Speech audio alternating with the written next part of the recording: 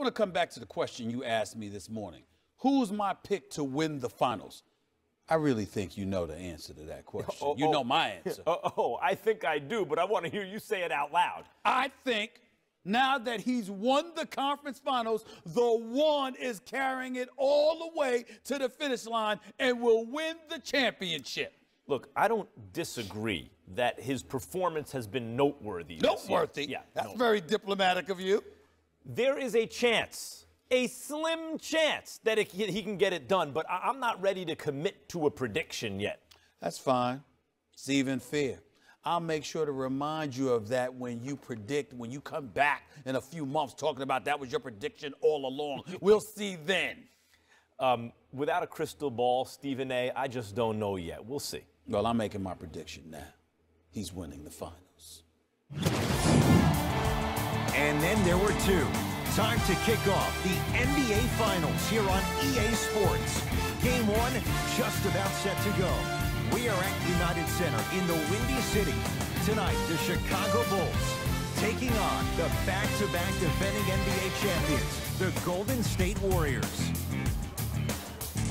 Hi again, everyone. Alongside Jay Williams, I'm Ed Cohen. Jay, you look at your former team, the Bulls, coming into play. They're rested. They're ready to go. And they'll have home court advantage to begin here in games 1 and 2. And I'll tell you what, I am looking forward to this series right here. This is going to be a dogfight. We got a couple of teams that match up very well. I can see this one going to length. Yes, 7 games. That's how even these teams are. Nothing going here on that drive. To LAVINE.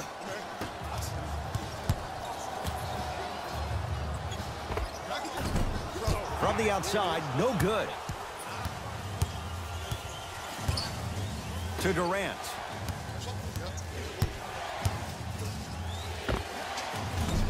Wide open look, won't go. It didn't hurt him this time, but defensively, you got to prevent him from even catching the ball to begin with. And the finish on the nice step through. You see, here's why versatility is so imperative for your offensive repertoire. If you're a one-trick pony as a defender, I know exactly how to defend you because you only do one thing. But if you have versatility, then the coach can put you in multiple looks within the offense, and then you can get it any way you want. Wendell Carter powers it through. If you didn't dunk that, then we would have to talk about it. Warriors have the basketball. Curry, pass to Cousins, down low.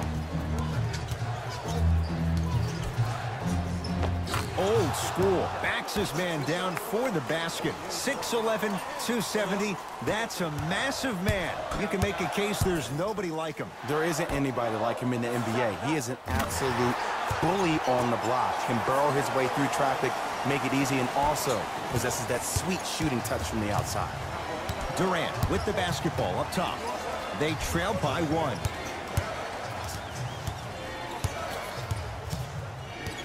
Thompson to Durant. Short jumper off the mark.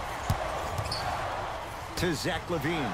Zach LAVINE doing what he does best. We call that get your money and put it in the bank.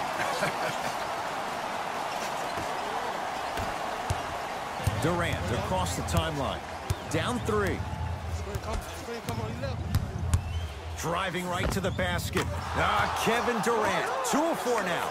It looks like he's using his ball handling to feel the game out. I know it looks like he's just playing around out there trying to get the fans going. That is true, but he's also finding his rhythm.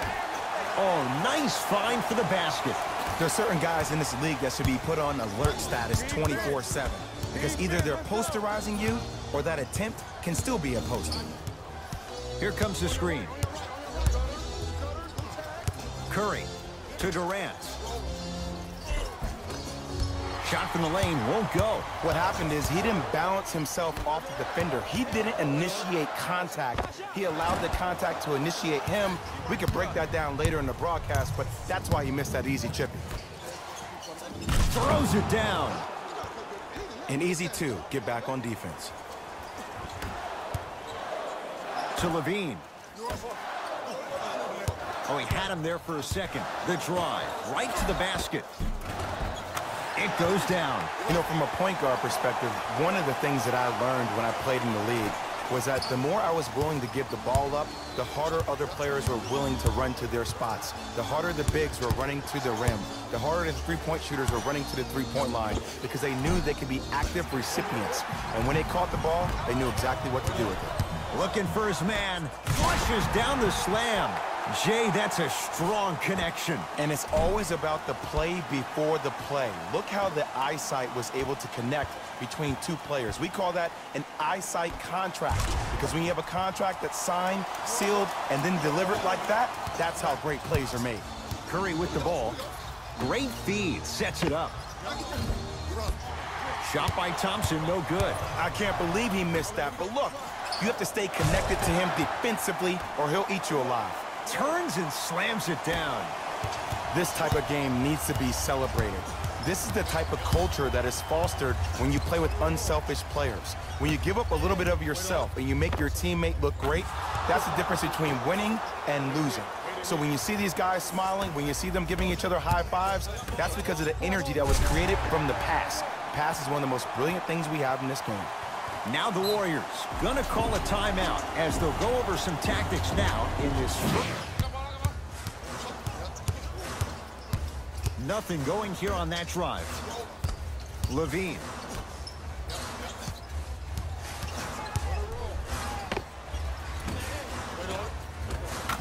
And he hits. Did you see the way that dribble freed him up? It created so much space. I did, but the defender didn't. Deep left corner. Short jumper stays out. To LAVINE. Got it. Man, that may not have been a gimme, but that layup at the rim definitely chips away at the pride of the defense. Curry into the front court. The deficit now up to 5. Right down Broadway, 4-2. How do you neutralize a threat like Kevin Durant? Well, that weak side defender constantly has to shade Kevin Durant, and that primary defender, you have to funnel KD into help every single possession, contest shots, and hope that you can deter his vision and that he misses.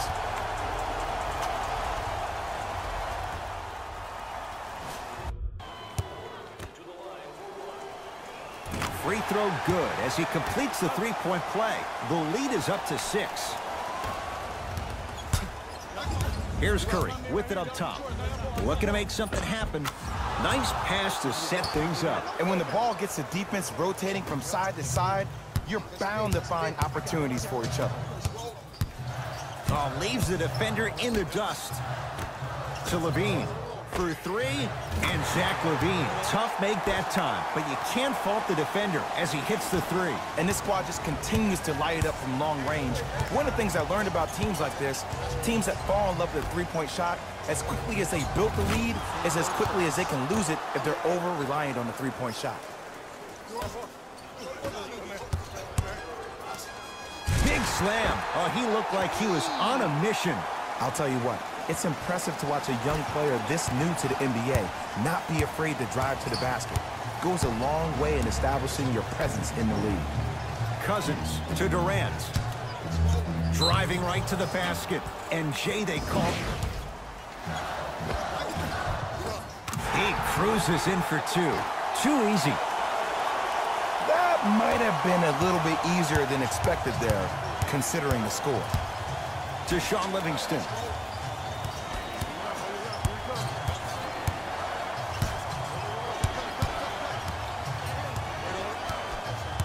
To Curry. Five to shoot for Golden State. Beyond the arc for 3. Livingston can't get that one to go. Defense was all over him. To LAVINE. Carter. Oh, great pass. Setting up the basket. Well, we got a chance to firsthand watch something be created. I think we just watched an epidemic of passing. I've never seen something like this before. It was so contagious, everybody started to do it, and it ultimately led to the other team's demise. If that's an epidemic, sign me up. To Thompson.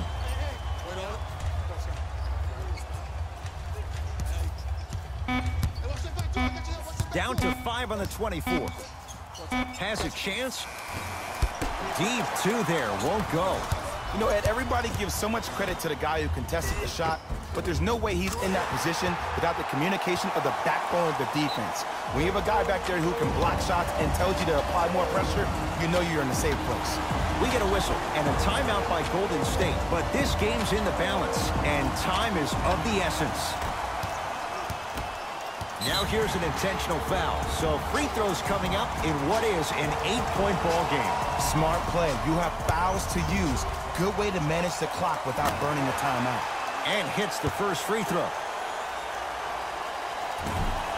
So he hits the first, misses the second. And there's the foul. Gonna play this one out, even though it seems all but over in a 9-point game. Good foul right there. You want to stop the clock. And he connects on the first free throw. And gets both to drop at the line.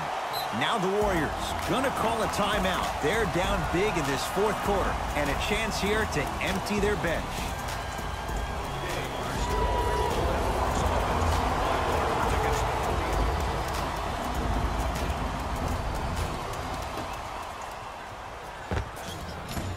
Carter comes away with it.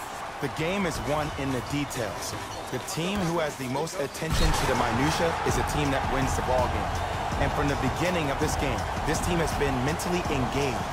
I know the season's a long year, but when you come mentally engaged and you have attention to detail, whew, that's a scary thing to watch. One free throw up and good. The lead now 14. Curry with the basketball. He'll run the offense. He's had a good shooting performance, but it doesn't look like it's going to be enough. Yeah, no one else pretty much helped out. As a coach, I would be irate that nobody helped pick up the slack. Look, one man can never beat five.